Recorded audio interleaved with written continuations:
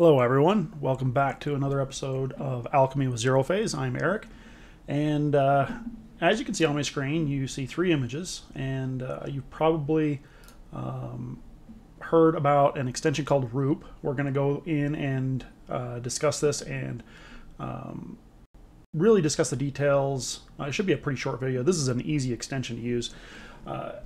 And the results can vary, but I think if you understand a few basic concepts, you'll get better results when you do use it. So over here is the original image.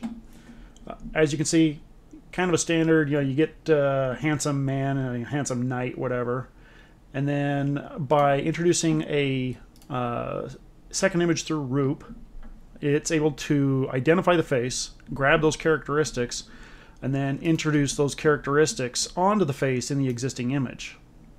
I think it does a fantastic job. This really does, in a way, kind of supersede training your own models on faces, which I did. It takes forever. It's very hit and miss. The results can be interesting. This is almost seamless. It does just a fantastic job with it. And we're going to go through that and show you really quick how to do it. Let's get rid of all this. We're going to reset this.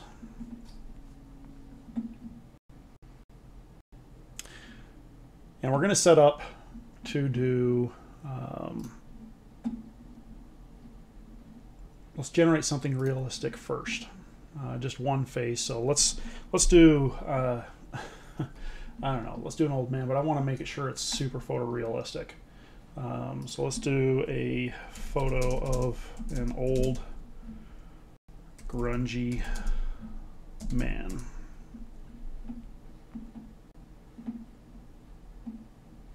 Okay, got our camera information, emphasize aged man. We're going to copy that, head over here, drop that in here. We're not going to change any of the other things. We're going to keep it square. We are going to be on where is it? Dreamlight Photoreal. Make sure we got our negative in there. This model does not require a VAE, so we're just going to put that back on automatic. And let's get a couple different images here so we know what we got. We're also going to enable a detailer really quick and hit generate.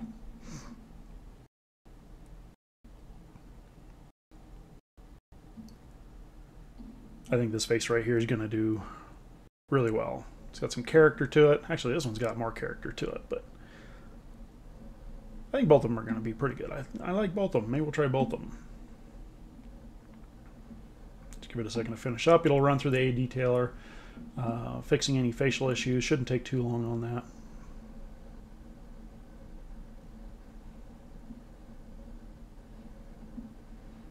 Moves pretty quick. I love A detailer. Been meaning to do this video for a while now. Just haven't really touched on it. Been busy with a lot of other things. That's not bad. That's pretty good. An interesting kind of like goatee beard thing going on there. I like this guy better though. Let's go ahead and run with this guy here. His face, he's closer to the camera. His facial features are a lot more defined. Not saying this other one isn't. I think the hat's going to cause problems shadowing. We got some brightness on here. Don't think that's going to affect it too much. So what we're going to do now is come down here. We're going to leave a detailer on. We're going to go down into Roop, drop that image down in there. We're going to enable it. We don't have to do anything else here unless we're going to be doing some upscaling, which I'll show you that process too. We're going to take this in and run the image through the upscaler as well.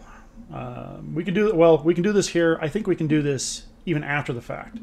So let's just do the upscaler. Let's just go ahead and run that anyway, and go ahead and run this and see how it does. I think we're going to reduce this down to this. We're going to change the prompt as well. I want to put something else in, but I want his face on it. So I want something a little more fantastic. So we're going to do, we'll use the word fantastic. Fantastic sci-fi portrait of an epic soldier with an intense look on his face.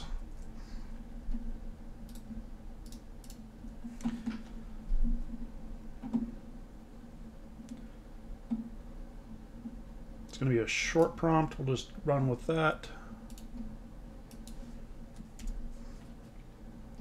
We should have everything set up so we don't have to mess with anything. So we've enabled this, drop the image in here, set the upscaler, which I think is optional. We're not using restore phase. We are using a detailer. We want to fix whatever issues might come up. Shouldn't be much. And then we'll hit generate. We are still using the dreamlike photoreal. We may switch that over though, but I think it should do a pretty good job with this. It's not bad. Very realistic looking. Let's see how it does when it transfers the face over. Just as a little side note, keep in mind that when you're doing this, if you try to transfer a realistic face into an, like let's say you're generating an anime image or a cartoon or something that's more digitally illustrated and you're trying to use a realistic face, expect the results to be varied. If you're going from realistic to straight cartoon, it's going to struggle. If you go to something that's a little more, got some depth to it, some shadowing, so it has an easier time with that. Okay, so let's take a look at that face. So we got that there. And I think it got the, it definitely carried over the aged look. I remember what the original image looked like. Let's see, future portrays a formidable soldier. Let's try switching models. I want to see what it does on another model.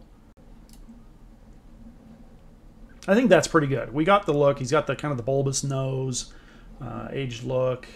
Got the sunken cheeks going on there. Yeah, not bad. Let's see what it looks like with a model that does more digitally illustrated fantasy stuff. Oh, that's interesting. This should be good. So the model looks young. Okay. It's going to go through now and do the Roop edition. I don't know if it does the A detailer first or then the Roop.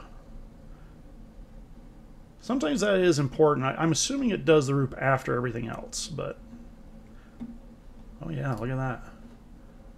It definitely got his face in there, and it matches the rest of the aesthetic, the digital aesthetic of the rest of the image. So Roop is really cool. Again, it's super easy. I mean, you just you just throw it in here and throw the image in here and run with it.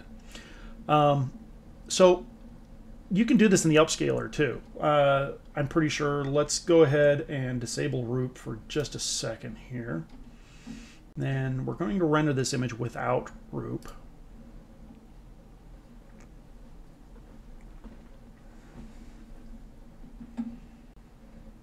Very similar image.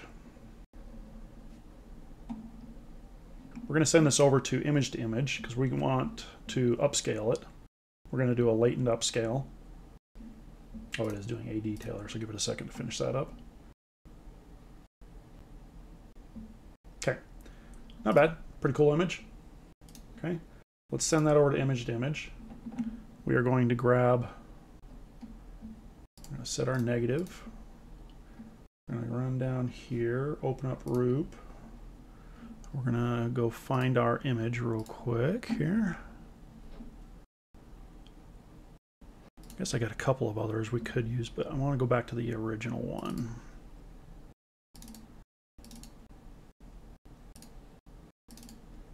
Okay. Drop him in there. Enable. Leave everything else. Oh, no, we're going to do this. We're going to do this. I'm not super familiar with how the upscaler works on this, if it does it inline first or if you need it while you're doing latent upscaling or not. We're going to drop this down because we are doing a latent upscale. We only want it to be between like 0.3 and 0.4.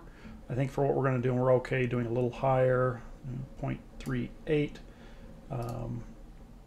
I don't know if we're going to need this, but I'm going to enable it anyway. I'm going to drop the steps down to 20. We are going to change this to SDE cross. And leave everything else the same, I think. Got that face. You can see what the face looks like now. Let's go ahead and render that out.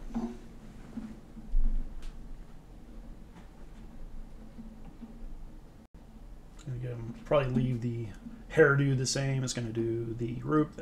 It'll do the A detail on the face.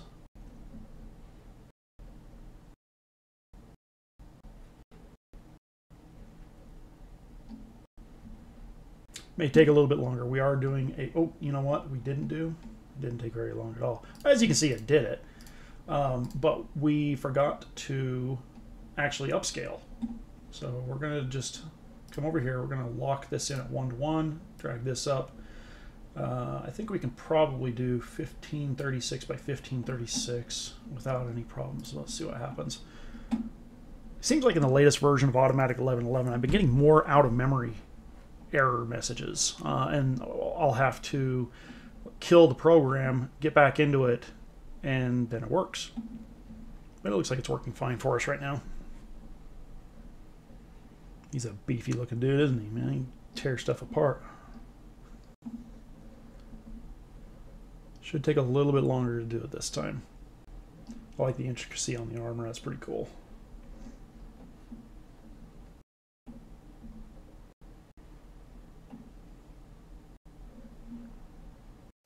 All right, I paused it because I thought it might take a little longer, and it did take a little bit longer. And as you can see, it definitely got the aesthetics in the face. That's really cool how it does that, adds those details in, the details of the skin and everything.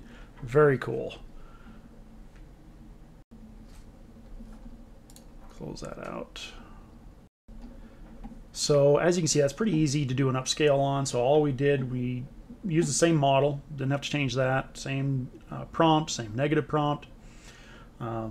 Only thing we did was upscale, do the latent upscale, add the image into Roop down here, and it brought the image over. Even from the original image, which we didn't do Roop on, it puts it in. So this is something that you can grab the image you want, and once you're ready to upscale, go ahead and just use Roop on it at that point without using it in the original text to image.